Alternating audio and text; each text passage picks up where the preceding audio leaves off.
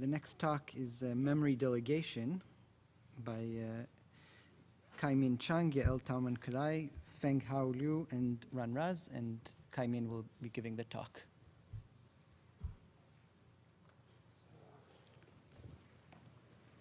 So does this work now? Not yet. How to go back? I can just use.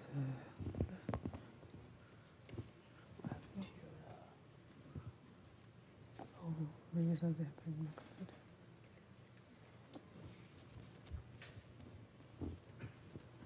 I lost the display on his laptop. His laptop seemed to go to sleep when I plugged it in. Oh, no, Here. it's here. Yes, it is. No.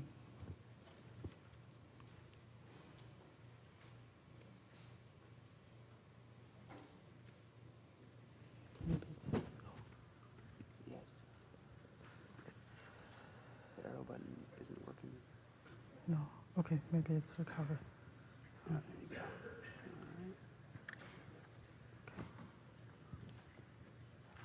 Can I use this now?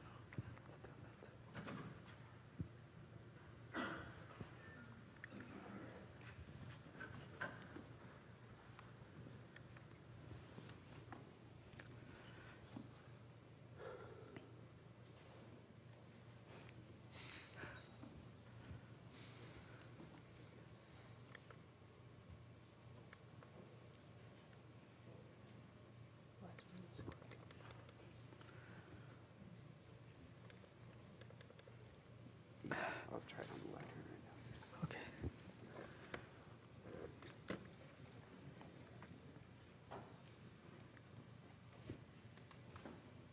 It's okay now. Maybe. It just takes time, I guess. Try it with the Okay. Okay, cool.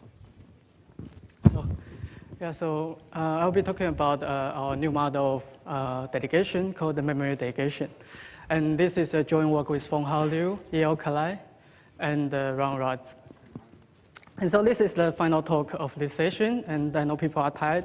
So I'll promise that I will not give any technical detail for this talk. But what I want to do is to define this new model of memory delegation and hope that by the end of the talk, you're convinced that this is an important model and our solution is useful. So let me start with the standard model of delegation of computation. So in this model, we have a delegator who wants to delegate some work to the worker. Say, the delegator wants to delegate the computation of a function f on a certain input x to the worker. And so the worker does the job, compute the answer y, but the delegator also wants to know that the answer is correct. So the worker sends a proof pi, and then the delegator can verify and accept or reject the answer accordingly. And in this scenario, the following are some important properties that we care about. The most important property is the computational efficiency. So in particular, we really want that the verification must be done faster than computation. Otherwise, there is no point to do delegation. And we also want the worker's overhead to compute the proof to be small. And another important complexity we care about is the round complexity.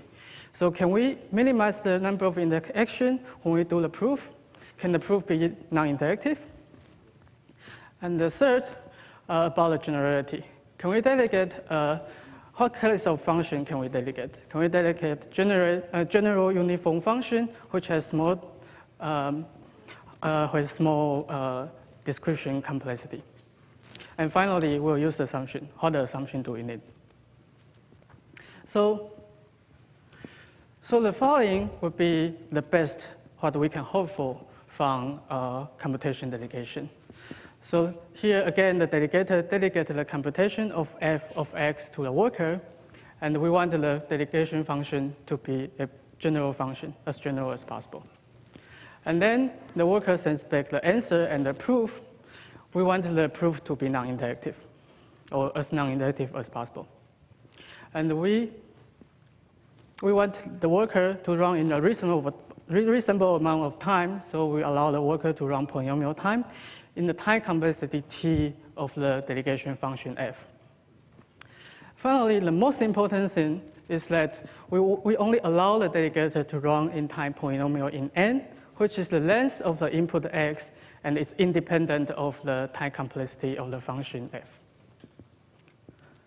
And as usual, we require the usual completeness and soundness, which says that if both parties follow the protocol honestly, then the delegator will get the answer. And if the worker is cheating, then the delegator will reject the wrong answer. So previously, we already know pretty good about this solution. So from previous work, we know how to do non-interactive proof, but it's only for low-depth functions, like the case of NC function that can be represented by polylogarithmic depth of circuit. And we can actually achieve the general function if we are willing to do full message interaction. This is done by universal argument.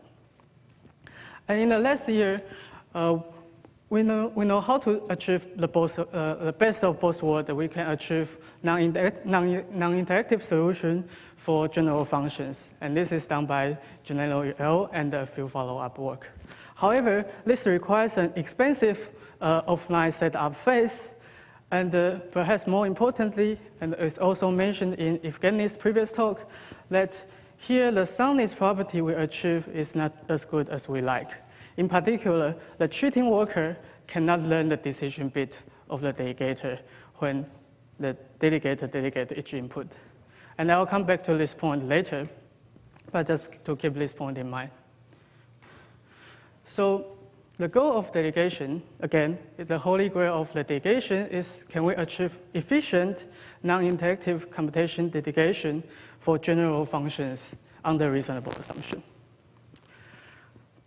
And here, the efficiency, optimally, we can hope for is that the delegator runs in linear time in the input, because at least the delegator needs to send the input to the worker. We still don't know how to do this question yet, but in this talk, I want to convince you that we actually want more. So what do we want? We want the delegator to run in sublinear time in the input length. But why and how can this be possible? So let's consider the cloud scenario where our input data X is large and is already in the cloud. Say our Gmail, all our emails in the Google Mail account. In this scenario, the delegator may want to compute some function about his emails. Say how many emails does have Bob sent me this month? And the worker will send back the answer. And again, to verify, the worker will send back the proof. In order to prove, before the delegator need to have the input X to do the proof, but now we don't want to do it. Instead, we want the delegator to have a short certificate X of the input X so that he can still verify and verify in a sublinear time in the input length. So here I changed the input length n to capital N to note that the input is large. So again, so the whole point is that we want to the delegator not only want to delegate the computation to worker, but also want to delegate his data or his memory to the worker. So of course, the question is, can we actually do it? Can the delegator delegate the data as well, and only keep a short certificate and verify the correctness of computation in sublinear time?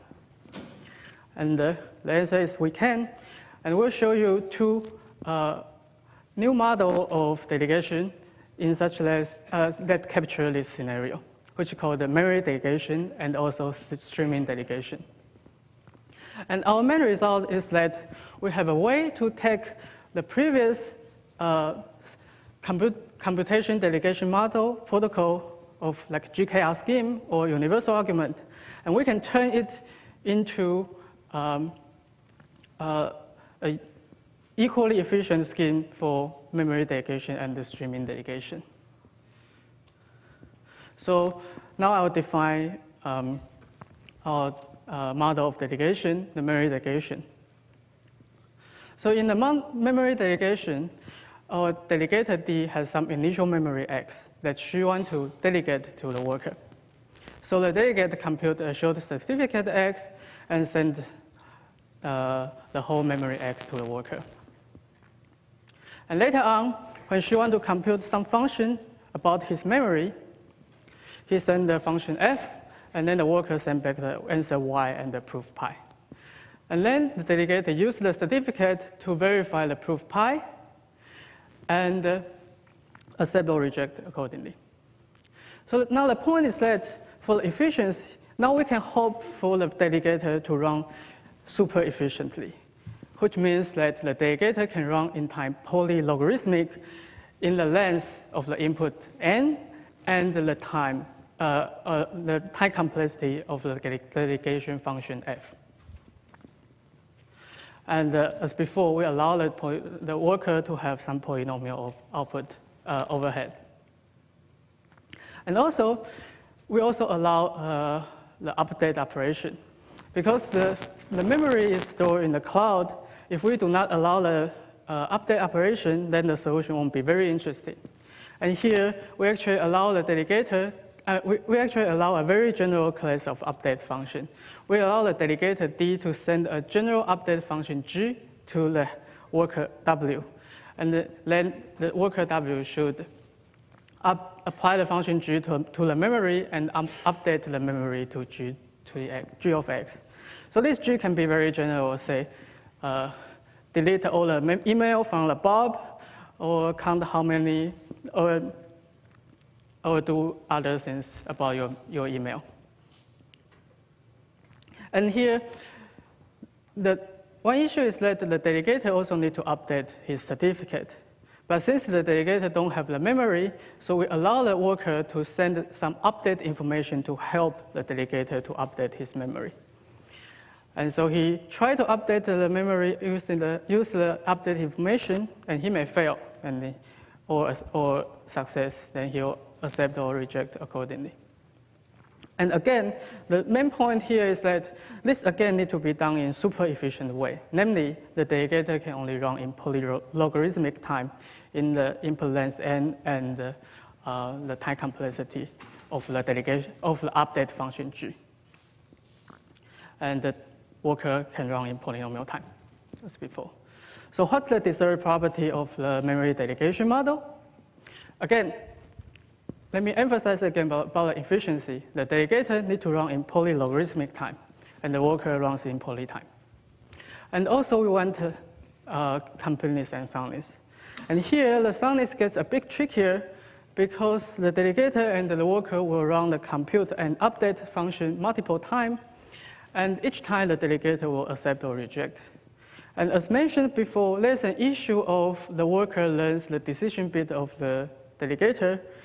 And the nice thing about our solution is that we can actually achieve a reusable soundness where the worker can learn the decision of the delegator. So the soundness guarantee is that when the delegator interacts with a cheating worker, where the worker is allowed to choose the input of the delegator and is allowed to learn the decision bit of the delegator. Still, in this case, the worker cannot cheat. The worker cannot convince the verifier to the delegator to accept incorrect output. And let me stress a bit more about this reusability. At high level, the issue is that because the delegator D used a short certificate about X to compute his decision, so this decision bit must contain some leakage information about the certificate itself. And this leakage bit is per input. For our memory delegation scheme, we actually have a public certificate. The certificate does not need to be secret. So this leakage does not bother us.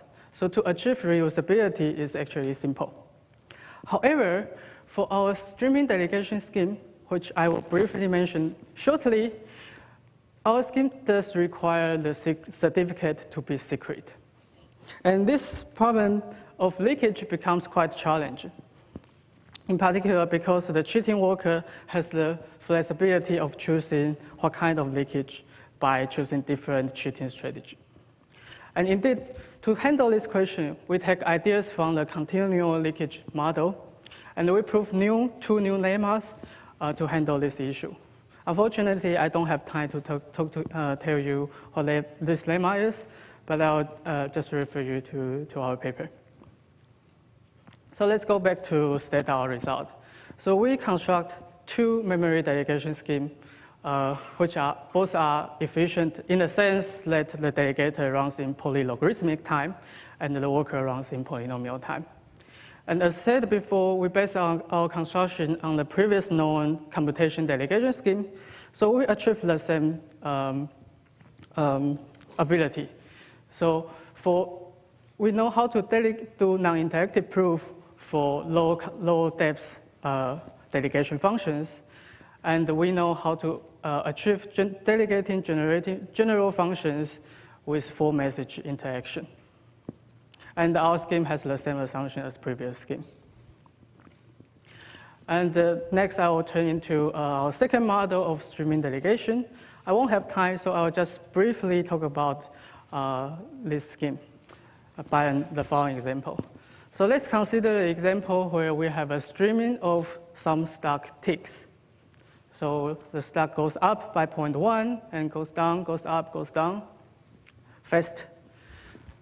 And we have an investor here stare at the streaming and try to decide when to buy the stock. And our investor is a computer scientist, so she wants to do it smartly. She wants to use some complicated trading function, and she don't want to do it by herself. So she delegates the trading function, computational trading function, by some worker, online worker. And so as before, the worker will store the data, and our investor, to verify the correctness of the output from the worker, the investor needs to keep a short certificate of the data stream. And this is different from our memory delegation scheme model because now the data stream arrives constantly at a high rate, as you can see from the previous animation. And so ideally, the delegator should update the certificate by herself or by himself.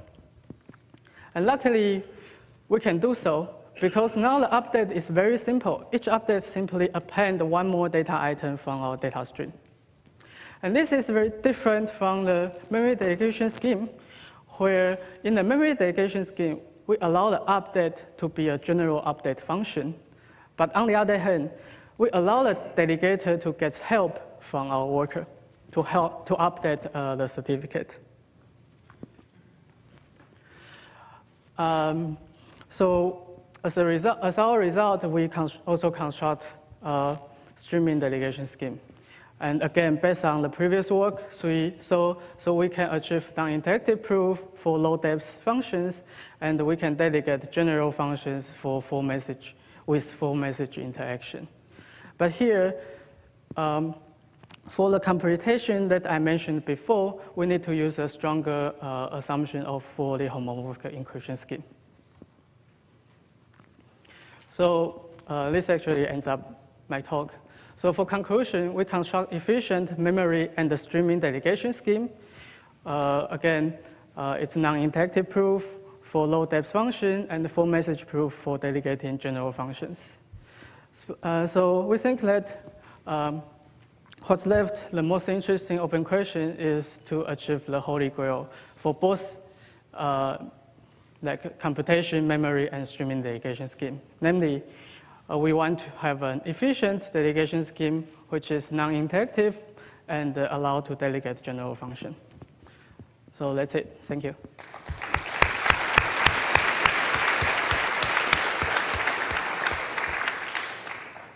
Okay, we have time for one question.